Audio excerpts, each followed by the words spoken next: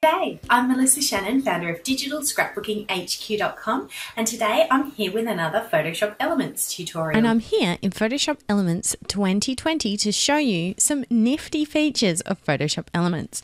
One of these features is how you can scan and divide scan photos automatically in the photo editor. So let's click through to the photo editor. And then we'll go to File, Import, WIA support, and then we're going to click Start to get started scanning and click OK. Now here we have the dialog where we choose our settings. We're just going to go with color picture and we'll just do a quick preview scan. And here you can see the scanned area. Now we wanted to have Photoshop Elements divide these easily, so I'm just going to adjust the edges so it's outside the edge of the photos.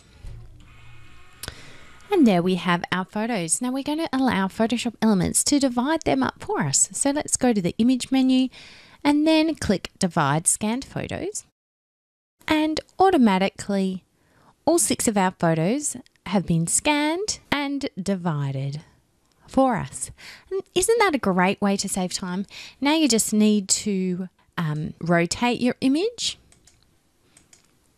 and save it.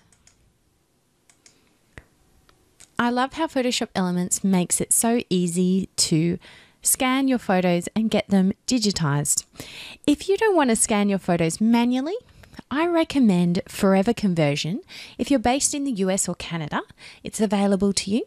And at the link digiscrapbooking.com/scanning, you can save $10 off your first Forever Conversion box.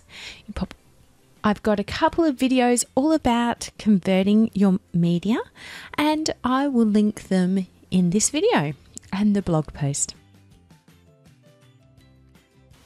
Thanks so much for joining me today. If you'd like to learn more about digital scrapbooking or Photoshop Elements, head to digitalscrapbookinghq.com.